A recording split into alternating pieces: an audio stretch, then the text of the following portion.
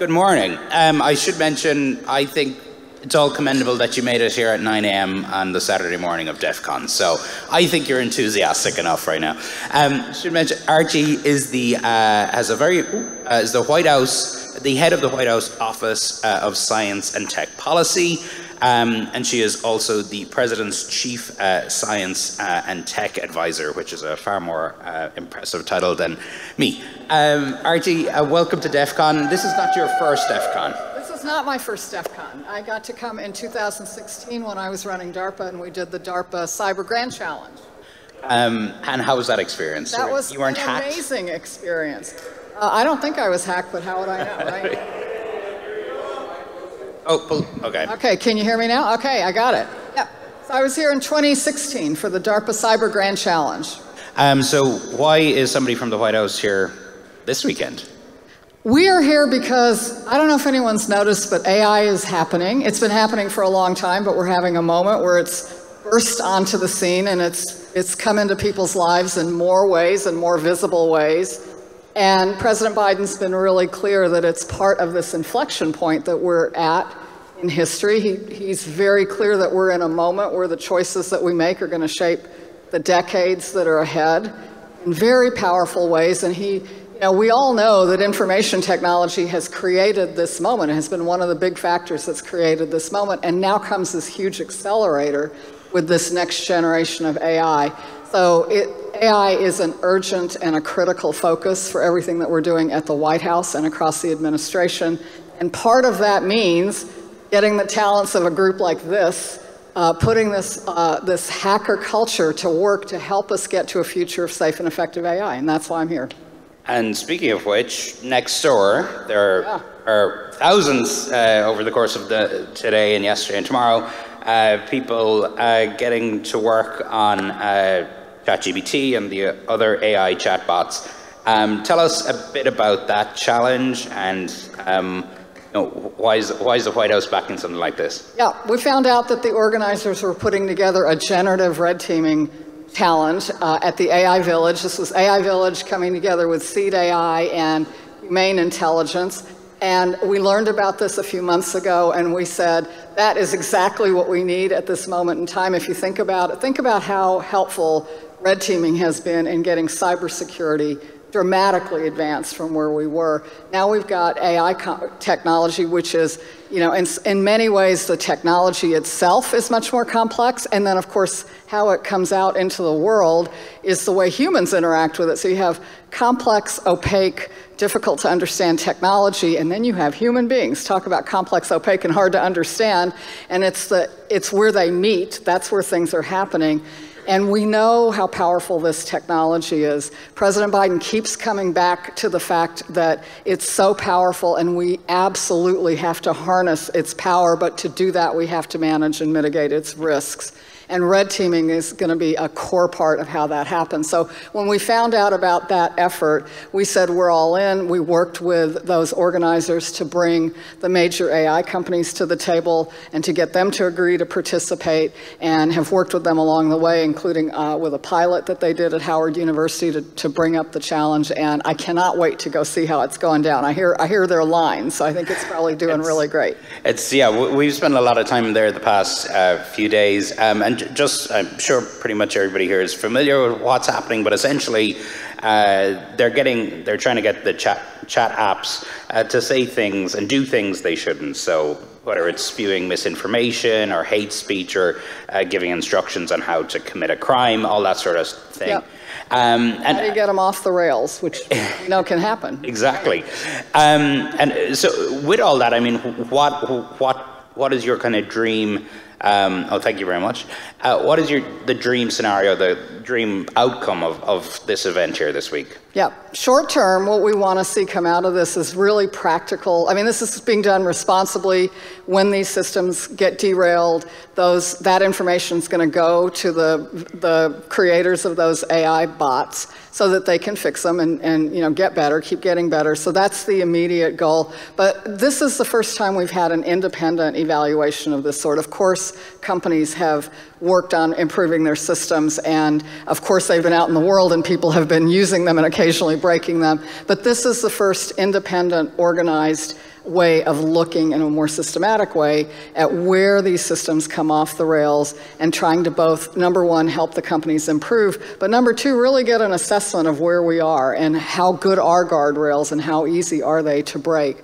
So that's today. And then the longer term ambition here is what we need to build as quickly as we can to a future where we have rigorous, robust red teaming across all the different kinds of AI systems that we have. And this, I think, is going to light a spark. That's part of how we get to this vision that we have here at the White House, and I think across this whole community of safe and effective AI.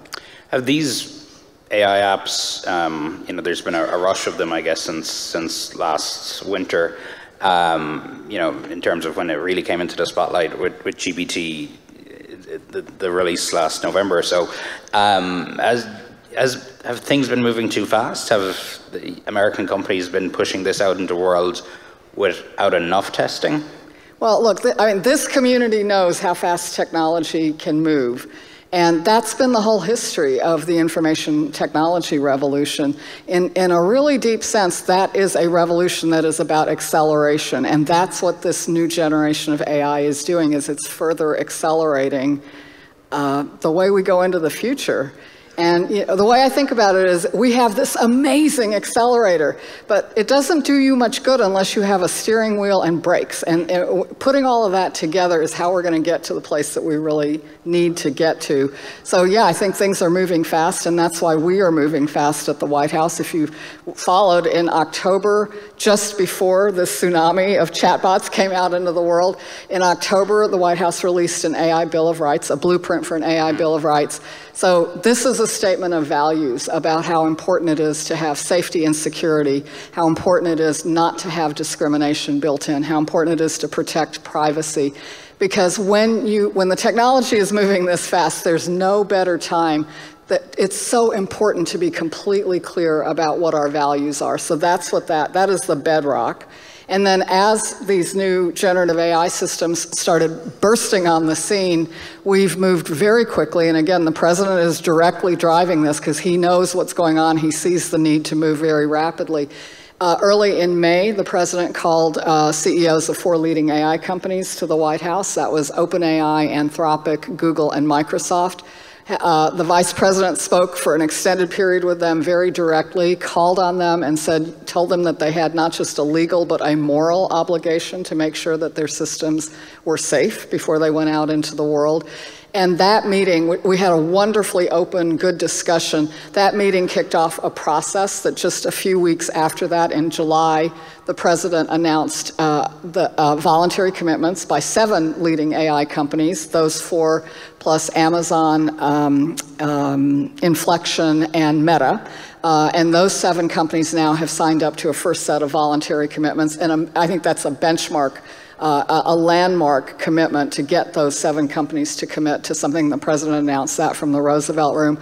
That's an important moment, and that's about the industry taking steps to do its part of the job. But we all have roles and responsibilities, and so the next thing that we're working on very actively right now is an executive order that the president will put out very quickly. This has been a very urgent effort, and that is about using all the laws that are already in place, but boosting the executive branch's ability to manage and to use and to harness AI. That's the next thing. While all that's going on, we're continuing to work on a bipartisan basis with Congress, which has also been on a steep learning curve and has been working quite hard on AI issues. And of course, this is a global issue, not just a domestic one, and so we'll continue to work with our international allies and partners. So those are all the things that we are doing.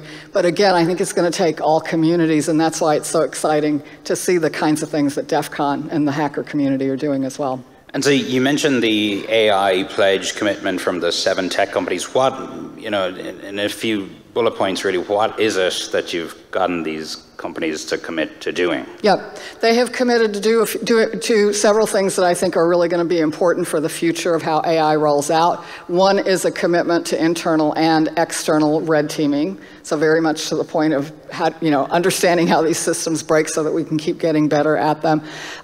There's several commitments. The other one I'll highlight is a focus on an agreement to work towards watermarking, which can be one part of of having, just getting to a future where people understand whether the content that they're looking at is authentic or machine generated or manipulated or not. So those are a couple of the pieces, but it's a couple of pages, and I think it does lay out some important first steps for the companies. Obviously these are corporations and they're protecting their reputation and want to make money. And look, the president himself has had particularly harsh words for a lot of the big tech companies. I mean, including Meta, Facebook. Even said during COVID that the platform was killing people because of COVID misinformation. Why should the White House trust these companies with a voluntary pledge like this? Well, a voluntary pledge is a great place to start. It's not far from the only thing that needs to happen, and that's why we're following with an executive order and working on legislative strategies. And I think we are in a moment where people understand that technology has already raced ahead very rapidly, and a lot of the dreams that we all had about information technology and social media, a lot of those have come true, but some nightmares have come with it. And we are in a time when that is visible and clear, and that, I think, is exactly why you'll see the White House continue to push the companies, hold them accountable, and take action as an executive branch and with Congress on legislation as well. All of those are going to be needed. So what is it? Can you tell us a bit about the executive order you mentioned that's coming from the president? When should we expect that, and what is it that's going to be in it that really could, bring accountability here? Well, I don't want to get ahead of that process. I'll just say... Oh, go on. We won't tell anyone. I can't do that. Come on. But I'll tell you, I joined the White House in October, and everyone kept saying, this is going to go on a rapid, this is on a rapid accelerated path. It's actually not a normal process. It's just faster. It's just a radically different process because of the urgency that we're moving with. Let me just tell you the broad questions that underpin the EO. Look, we've got this phenomenally powerful technology. How do we get to a future where we're getting its benefits and managing and containing its risks? Lots of work to do. Number one, a lot of the issues that we are all very concerned about with the powerful new AI technologies, things like cybercrime, fraud, discrimination. A lot of these things happen to already be illegal. And so how do we do all the things that we need to do to regulate and enforce as AI becomes an accelerator of malfeasance? So there's a whole class of things that needs to be done there. Why are we doing all of this work? We are doing all of this work to get AI right because it's going to bring us one of the most powerful sets of tools we've ever had to wrestle with the hardest problems that humanity faces. And we are in a time, the world and the country are facing a climate crisis. We have health outcomes in America that are unacceptable for a country of our wealth. We are still working to fulfill the American dream of making sure there's opportunity for every single person in our country. We have geopolitical and national security challenges that are very different than in the past. And we know that we have to continue to boost and build our economy so that it creates jobs that support families. Those are things that are not going to get done unless we harness the power of AI. And AI is going to open so many possibilities, but doing the work of the country and really tapping this power in a responsible way, that's another broad theme that we're exploring. And everything I just told you needs the tools and the methods to make sure we have safe AI, and everything I just told you needs people. And so by the way, I would just say to the amazing people who are here, if you want to think about places where you can really create a better future with technology and AI, think about public service, because that's an opportunity. If you get to the right place at the right time with the talents and skills that you bring, you'll have a place where you can stand to move the world. And I would really urge you to think about that.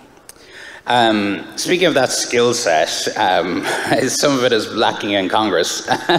In terms of, there has been a obvious lack of tech literacy among many members of Congress. I think, we have heard for years and years and years talking about bringing in some sort of regulations for social media, for safety, that sort of thing.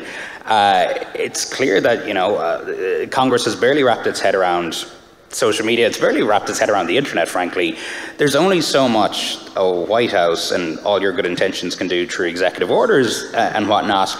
is there a realistic expectation here that Congress is going to actually do anything about AI, and what could that look like?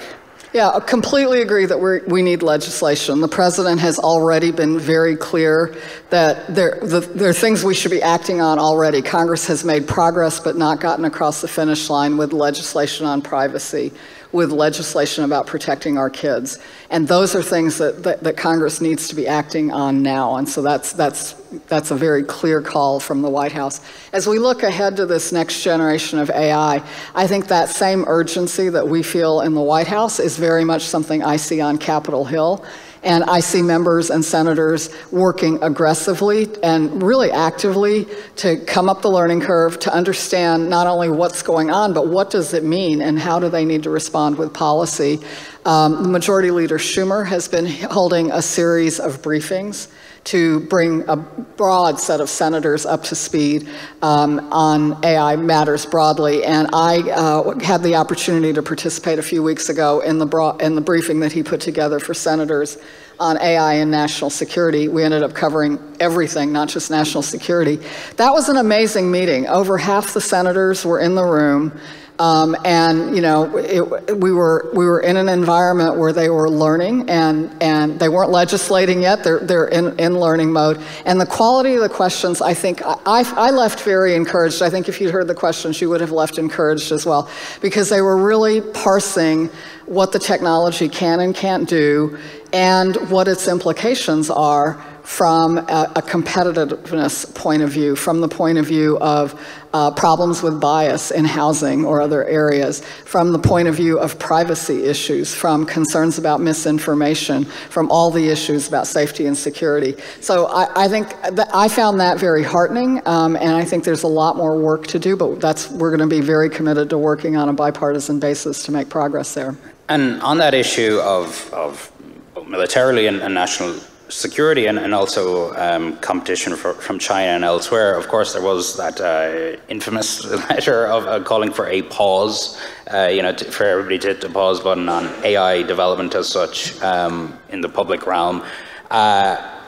What were your thoughts on that, and how does that stack up against trying to protect the public from the potential harms of AI, but also trying to remain competitive against different countries? Yeah, absolutely.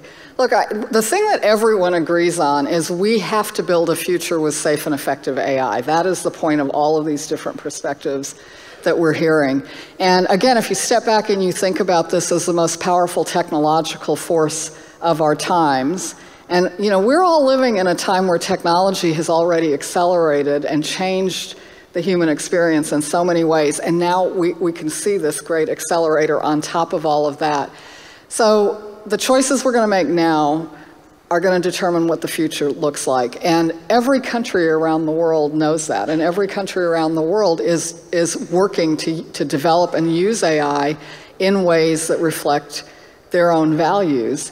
And there are so many arguments in the world of AI and in the world of AI policy, but I will tell you the one thing we are all completely clear on is none of us wants to live in a future in which AI has shaped a world that's driven by authoritarian values. That's not the future any of us wants.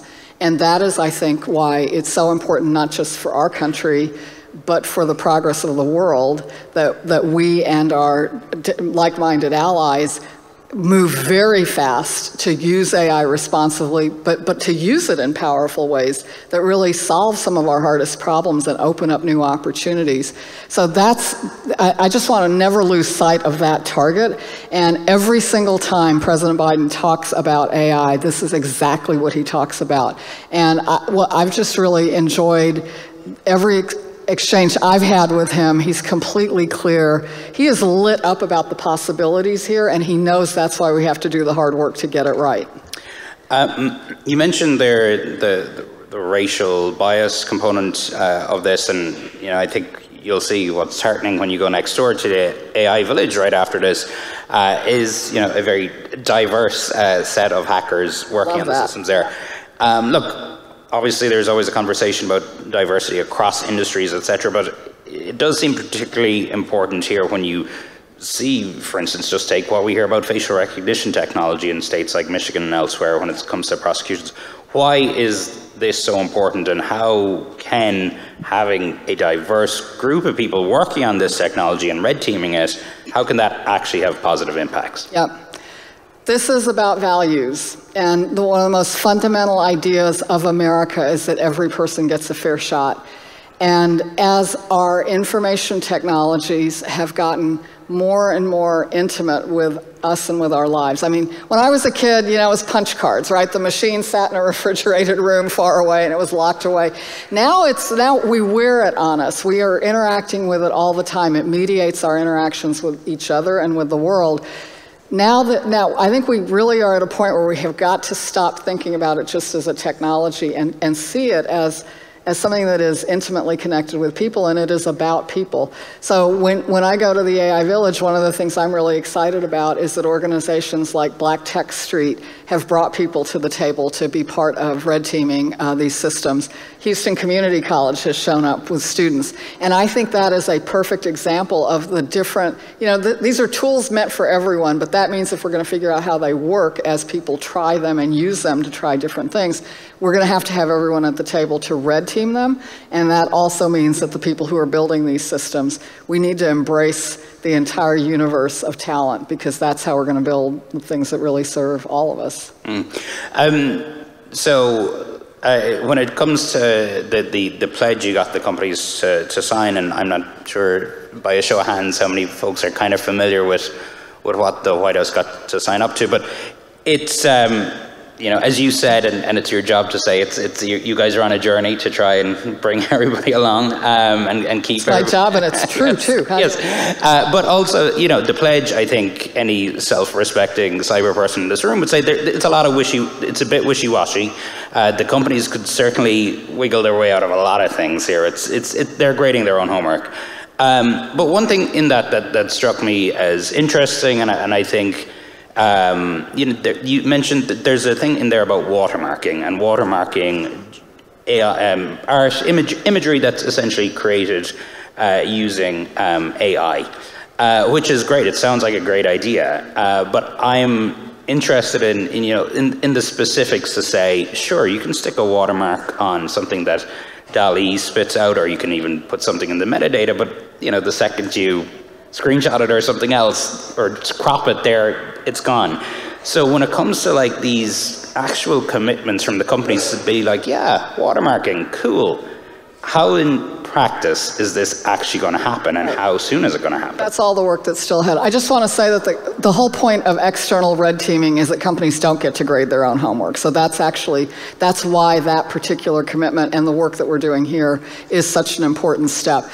Watermarking is a technical solution that aids in this problem that we already have, and AI is going to accelerate, of not knowing the authenticity or the origin of information.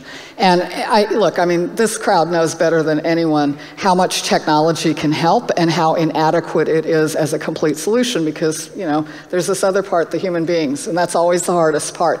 But I do think that watermarking done right, and it is not easy technically, it's not going to be easy as a practical matter to implement it, but I think it's we've done complex technical things through standardization and agreements among companies about how they will behave and how they will use information. So I think we have reasons to believe that we can bring that technology forward, and that's what these companies and of course many others are working towards.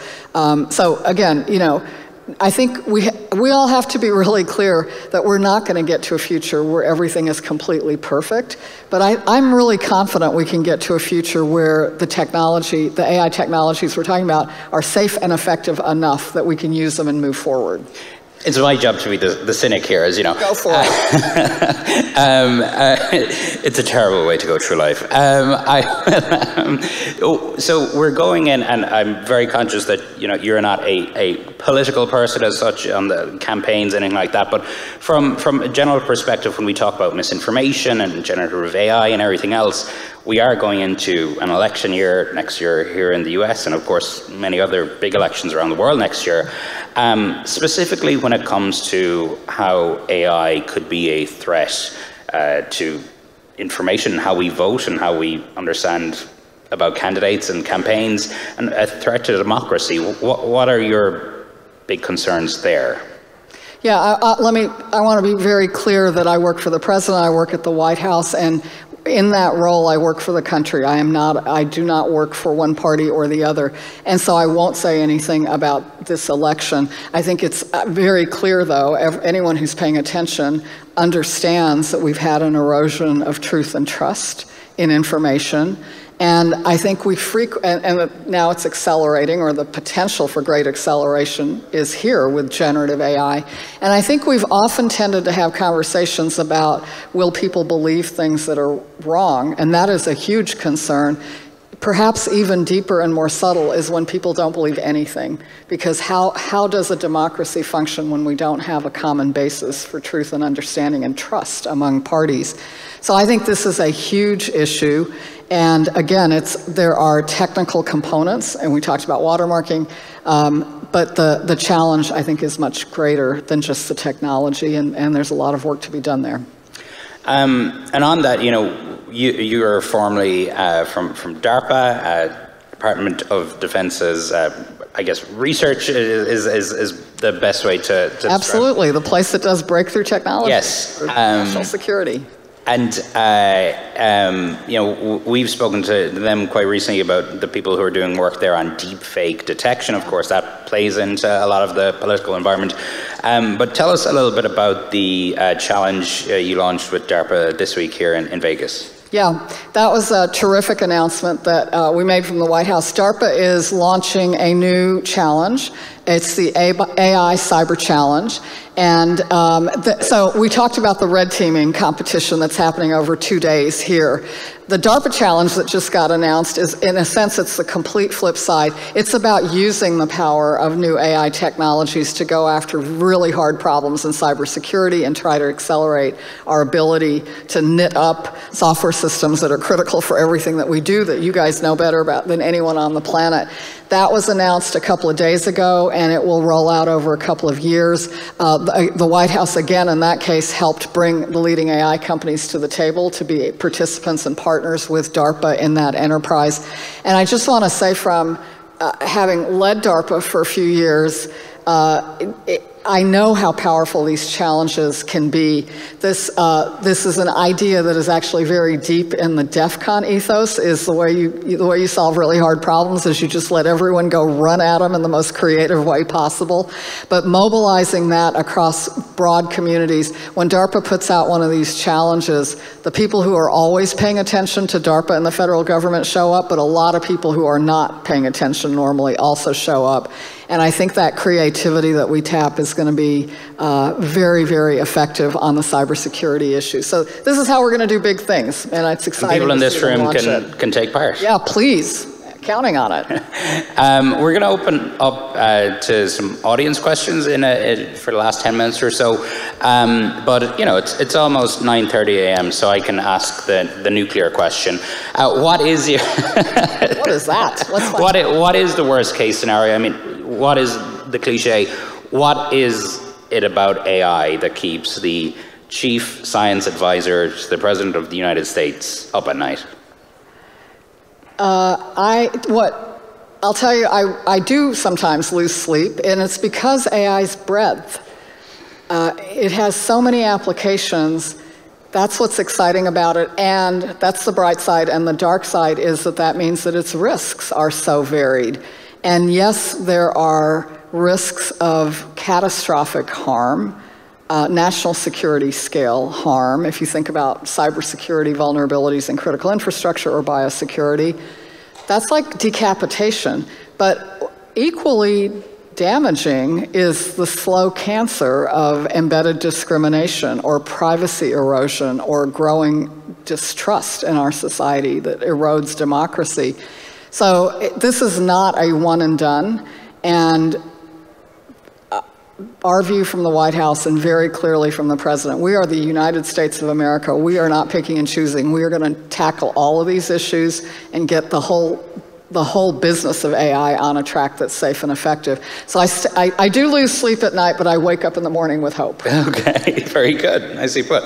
Does anybody have a question? You're going to have to shout. Go ahead. Oh, you go. We got a microphone now? No, we don't. Oh, there is a microphone. There we go.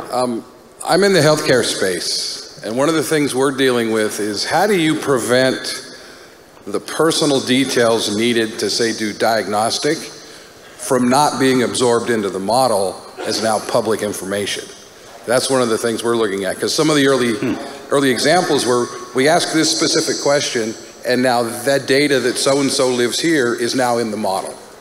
How's that progress going, or what are the thoughts on that? Yeah, I think you put your finger on one of the really important issues. Healthcare is an area where we have talked for years already about the power of health data to cure diseases and even understand the factors behind disease so that we can get ahead of them with prevention. I would say the progress we've made is very modest compared to the size of the opportunity, and these kinds of privacy issues are one of the reasons, one of the barriers to getting there, because of course we have to take that seriously. So I think there are, again, this is an area where there are technical approaches and a huge number of privacy enhancing technologies that have made progress in research, but again are still sparsely applied, and this is one of the areas that you'll see the administration continue to focus on and to do the work that does the experimentation and wringing out of privacy technology so that we can get the value of healthcare data. Yep, go ahead. Hi, I'm Naushad, CTO and co-founder of Blackbird AI. We work on narrative and risk intelligence. So really appreciate all these initiatives from the president and the community are doing, like for the red teaming on the generative AI. And so let's assume in the best case, the US companies where the government has control on or can make recommendation, they comply. And we build a good LLM, generative AI, with all the guardrails. But this is something now accessible for everyone. Like anyone who has resources can build the same thing, and it's easier to build it without the guardrails because we already built it. Of course. Right? So the foreign adversaries, they are going to build that and make it accessible, open source it.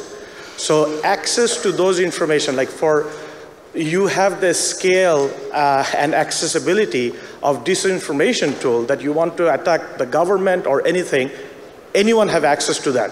Even like, let's say these tools have guardrails, but they will have access to the other tools. So the question I have is, how can we stop that? Or what are your thoughts? Like, I understand like you're representing the president only, but I want to understand as a country, because it's not just president, like we need legislation. Donnie Sullivan already mentioned that. So I would like to understand like what are your thoughts? How can we actually stop it, or what are your thoughts? We might not have the solution today, but want to hear your thoughts and understand. Yep, thank you for a great question, because this is the power of the technology, and whether it happens inside our borders or from outside, these are the harms that we are very, very focused on. So let's break it down.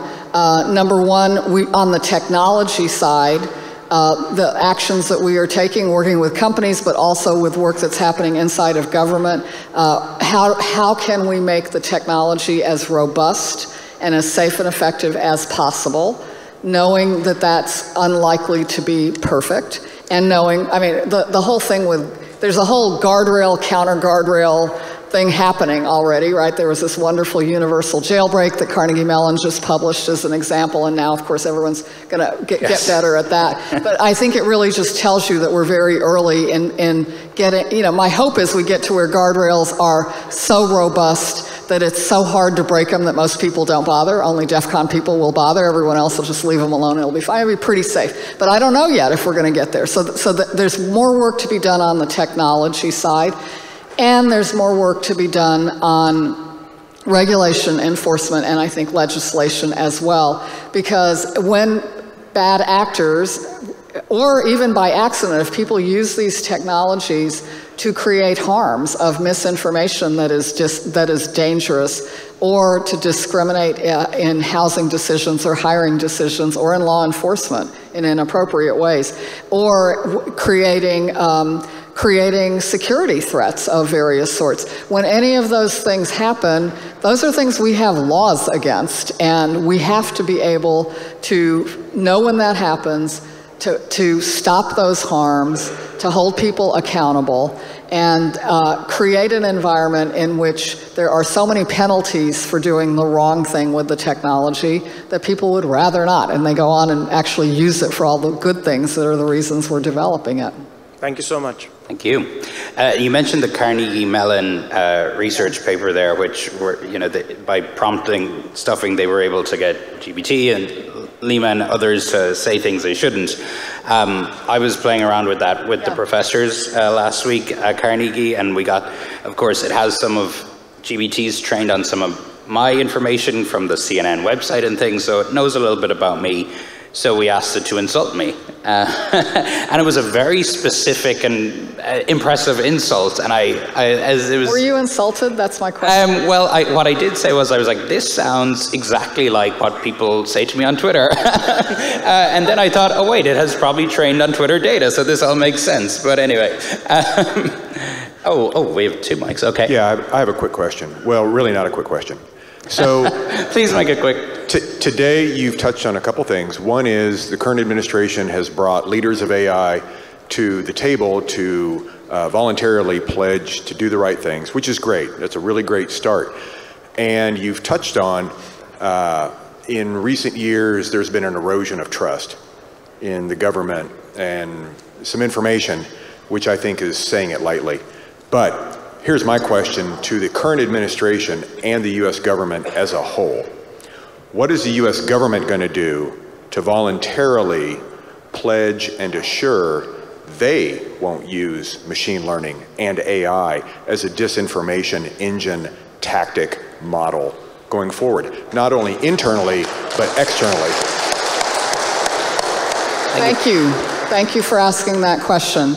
The specific answer to your question is work that's happening right now. The Office of Management and Budget is working through guidance for federal agencies that is very explicit about how to use this powerful technology in responsible ways, ways that advance our values rather than eroding them. And that is the incredibly specific, bureaucratic, memorandum-driven way that something as values-driven as your question turns into the actions across government. And that's something we take very seriously. Thank you for that. Yeah, the French government recently came out in favor of open source AI. I wanted to know, does the administration have a position on open source, both as a way of mitigating risk and also spurring competition? Does it have an official position? Thanks. I see what's happening with open source and AI today, and if I were still in Silicon Valley being a venture capitalist, I would say it is democratizing, and if I were still in the Defense Department, I would say it is proliferating. Both of those things are true, and very much to your point, we know the power of open source for improving a core technology, and I think we also understand the power of open source for creating incredibly powerful capabilities and putting them in the hands of many, many, many people. I want to step back from that and say that what every one of these discussions is about is getting to a future where AI is safe and effective. And there are going to be lots of pathways to getting there, measures on the technology side, measures about how the technology is used, but that's the North Star, is how do we get to safe and effective AI, and that's what we'll stay anchored on. And is there a terrible NAIRR, NAIR? Yeah, NAIR. Can you tell us a little bit? Yeah, absolutely. This is the National AI Research Resource. There was a task force that was put together at Congress's behest to advise the government about the resources and the capabilities that needed to be put together for publicly funded AI R&D. And its recommendations from the task force recommended a multi-billion-dollar undertaking by the National Science Foundation, participation from many actors across government. But the purpose of that is to build the data and the compute capabilities and to do the funding of many different university researchers of all different stripes in order to be building and improving AI technologies. Again, this is part of how we get to safe and effective AI, but it's also, the market is going to take this powerful technology and go do everything for which there are market drivers. But we have other things that this country has got to get after, and using AI in powerful ways for our greatest national challenges and our greatest global challenges, that's the work of public R&D, and that's what NAIR is all about. We were really pleased to see Congress taking it up, and there's legislation advancing. That's something I'm very hopeful about. Yep. Hi, I'm Gregory O'Connor, and I had a question about if there is any kind of a trade-off between accuracy and factualness and values. So, for example, yesterday the AI Red Team spoke about a system that was putting out names of nurses. So if you asked to give me a typical nurse's name, and it would give a name identified as a female name most typically. As somebody who's a technologist, if I was making a system and I knew as a fact that 86.2% of nurses were females, and then my system had an output that generated 86.2% of the names which were identified as females, I'd feel success, accuracy. But if this, the groups that are red teaming and so forth, if they were looking for 50-50, then I have to code my system or build my system to meet an aspiration as opposed to the current statistical reality. So how is that being handled, or are you looking for other sorts of input in addition to this red teaming approach right now that would try to bring in some elements of factualness? I think you put your finger on the choices that AI developers make, and the red teaming is about shining a light on where things are, but I think that's a great example of choices in the design of these systems that we're all going to use. Thank you. You want the systems to be accurate rather than aspirational? I mean, we're going to use these systems for so many things. When I ask a chatbot to write, a Bruce Springsteen song about something, that's not about accuracy, it's about creativity, and that's a very different thing. So I think I think we have to stay anchored in what is the purpose. Right. And people are using these things for medical information. Boy, that had better be as accurate and clear as it can possibly be, and I don't know if it is yet, right? So those are the things that we do worry about. I know we're almost out of time, so we'll try to get through these last 3 questions very quickly. Hi, my name is Mary Kate. I'm an information security manager for a bank, and we've been dipping our toe into AI and a little bit of R&D. And the more that we do it, the more the business wants to use it. And we're at a point that, information security knows what questions to ask, but I can't trust the business to ask those same questions. So how do you recommend implementing AI for commercial use in a highly regulated industry like banking? Oh, an age-old question. Yes, and you all are in the trenches, you're going to figure that out, but I think it's a great example of you are in a high-trust business. You guys know. I'm not going to tell you the answer, you know better than I do, but someone was talking about health. If it's healthcare, if it's finance, these and many other areas are places where trust that is what your business is all about, and I think it really points to the need to wring out these systems. Thank you. It's on you. You got it. Hey, very quickly, because I know the goons will start beating me up shortly. Yes, Ashley and I lead a security testing team. We've been talking a lot about doing red team against generative AI, and I think the question that some people have, since it is such a new technology, is where do your teams start with that? So do you start at looking at the content that you can get it to spit back out, or are there other components? And how do you approach that as an org? Yeah, I think that's a very broad question, and different companies or users are going to have different answers as they think about what they want to use AI for. Well, at the White House, the president has just been completely clear that the power of AI is its breadth, and what we as a country need to achieve is confidence and trust that AI can be safe and effective for whatever application it's going after, and that will continue to be our frame. All right, this question better blow our socks off. Last question. No pressure. No pressure. So good morning. I work as part of a SOC Blue team. The thing that keeps me up at night is a lack of guidance for my customers as to what they should and shouldn't do. So is there an initiative coming from the White House for that general education for best practices while this technology is still being developed? It's so hard to get people to do what you want them to do. Technology is easy, people are hard. And again, I think every company is going to have to figure this out for the particular purposes that they are using AI. And I think your question really gets at the deeper point that these systems are not just They're not just ones and zeros. They're not just bits and bytes. They are about technology and humans working together. And that is the heart of the complexity that we're dealing with here. It's the humans that are still going to screw us all, right? And also do the greatest things ever. That's what it's all about. Thank you so much for your time. Thanks, Tony. Thanks we'll all. See you next door. Appreciate your work.